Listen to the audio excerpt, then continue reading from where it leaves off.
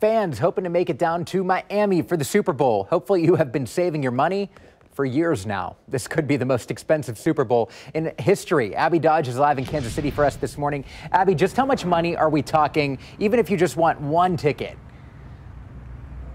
Joe, it's a lot, and I'm sure that this entire city would love to follow the Chiefs down to Miami. It's a lot warmer than it is here right now. You don't have to pack your heater for tailgating, which is a plus, but actually getting inside of the stadium, well, that's another story, at least on the money side of things. I went on SeatGeek this morning and checked out the tickets there. The cheapest ticket is $4,100. That's a lot. You know, the most expensive one, though, $45,000. That's for club level tickets. Now, the second most expensive game in recent history was the Patriots versus the Ravens, I believe. That was $5,300 was the average price for those tickets.